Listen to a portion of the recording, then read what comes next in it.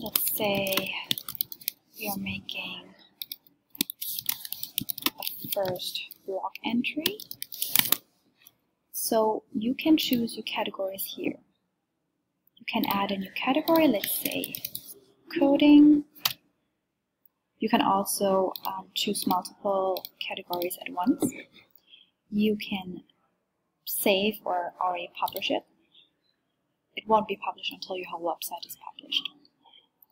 So here we are. Here is your first blog post in the category coding.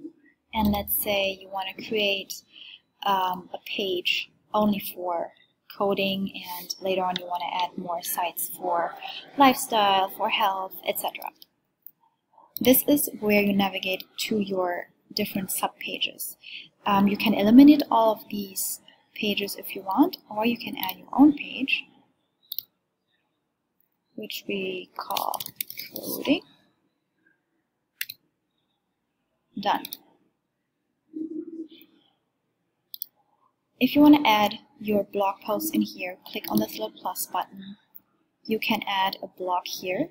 You will choose the layout that you want. And then all the blog posts are going to appear here because we have not filtered for coding yet. So what we need to do is go to settings, click on the category section, and then filter for coding. And here you see, this is how we filter for blog posts. You can drag and drop. You can make this bigger. If you have a picture, it will appear here too.